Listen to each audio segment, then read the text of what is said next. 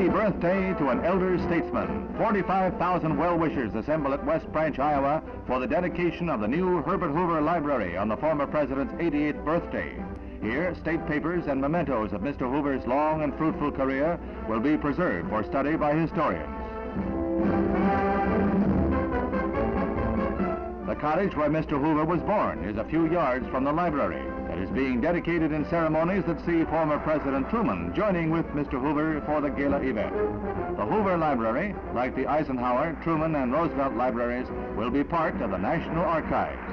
After receiving a warm tribute from Mr. Truman, Mr. Hoover took the occasion to ask for a council of free nations to fight communism.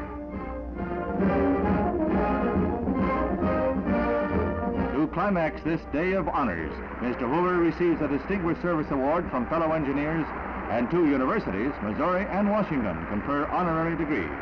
The nation pays tribute to a man who has dedicated his life to public service.